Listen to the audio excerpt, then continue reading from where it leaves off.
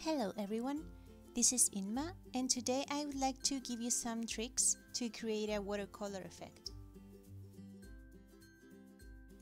Before we get started, I just wanted to tell you that on the video description you will find a link to this tutorial from the Clip Studio Paint website, which is the one that inspired me to learn this technique. And you will also find a link to the brushes and the textures that I'm using on this tutorial.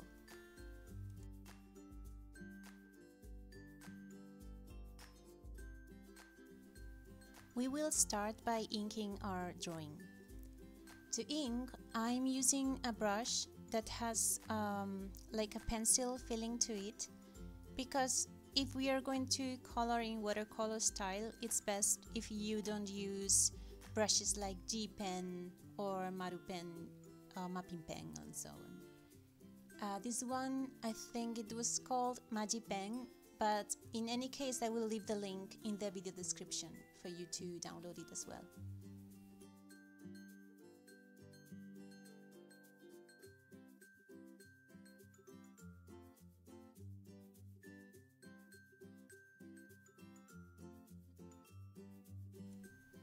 The next thing that we are going to do is to apply base color.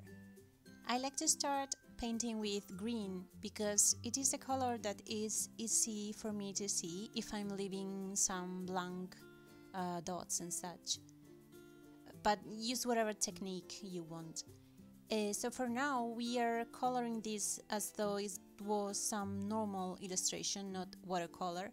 And later on I will tell you what to do about these layers. Make sure that each element is on a different layer, and when there's one element that has different colors, like for example the coat, just put each different color on a different layer on top of it with the clip to layer below icon selected. Now that I have all base color done, what I'm going to do is I'm gonna go one by one hiding all the layers, except for the first one, which in this case is the hair. Then I'm gonna pick up the color that I used and I'm gonna select white on the other color, and I'm gonna change the color to drawing in the edit menu so that the layer is turned to white. Then I create a new layer on top. I click on the clip to layer below icon, and here I am going to select one of my watercolor brushes and I'm going to paint using the color that I picked.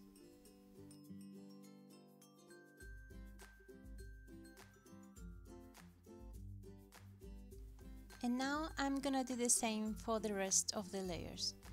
Make sure that each color that you have on the illustration has a layer with white right under the layer where you are coloring with watercolor. This is because watercolor brushes have transparency, and if you don't have a white layer underneath, then it's possible that the colors will mix, and maybe that's not the effect that I wanted to create.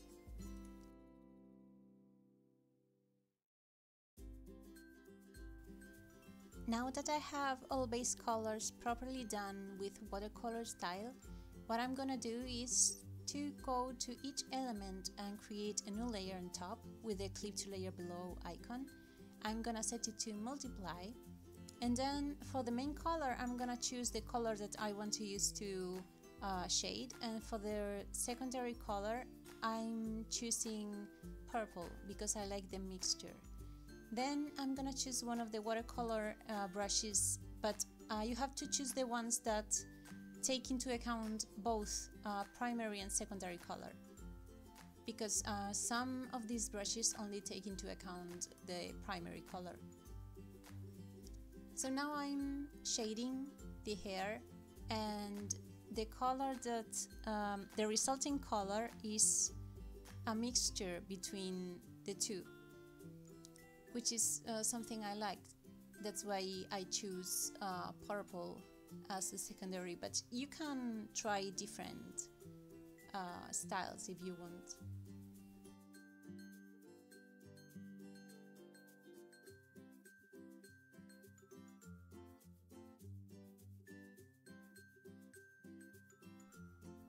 What I do next is to create a new layer on top of the previous one, and I set it to multiply again with the clip to layer below icon selected. And now I select the secondary color, which is purple, and using the same brush that I used for the base color, I paint over the whole area. And then I go to the layer menu and to layer mask, and I mask outside for this layer. This will hide the whole thing, but it's only hidden, it's not erased. So when I paint over it with my watercolor brushes or soft pencil, it's going to appear, and this is done to give more depth to the illustration, to give extra detail to the shading.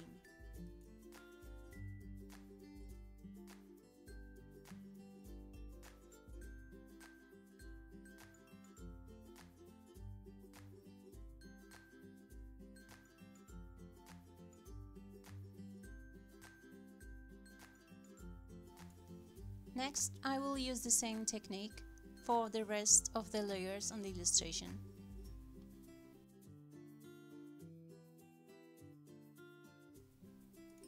Just remember, it's two very easy steps. The first one is to create a multiply layer where I'm gonna apply shadows with the main color, which is the one that whatever color you decide for shading, and the secondary color should be a cold one if the main color is warm. And the second layer I create is another one on multiply mode, but on this one I only color with the cold color, which in this case is purple, and I paint over the whole layer. Then I hide it with the masking layer, and then I paint on top of it again with either watercolor brushes or some pencil that gives a soft effect that doesn't stand out too much.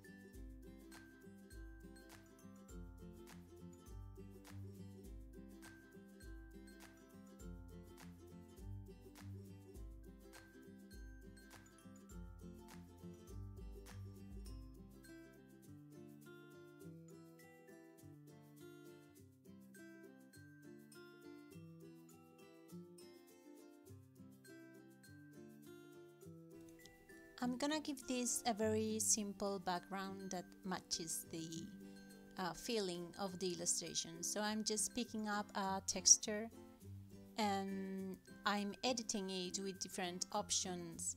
With the correction layer options, you can play with that and you will always keep the original layer without losing the original characteristics.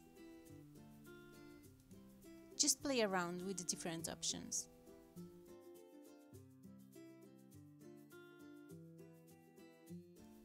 Then I'm adding a watercolor texture that came with the brushes that I downloaded, and all you have to do is to play with it again and see what looks best for your illustration. Just change the opacity and change the layer mode if you want to make it overlay or whatever you feel that fits. And to finish the illustration, what I like to do is to go to the layer menu and create a new correction layer on top of all the layers on the illustration. This is to edit the colors a bit. You can edit the darkness and such. I also like to add some layer on top to paint white lines over the line art with the same brush that I used to ink. This gives a nice effect in my opinion. So this is it for now. I hope that you liked this tutorial. If you did, then please give me thumbs up if you like. And you can also check my other social media and such at the end of this video. Thank you very much for watching and see you next time. Bye bye!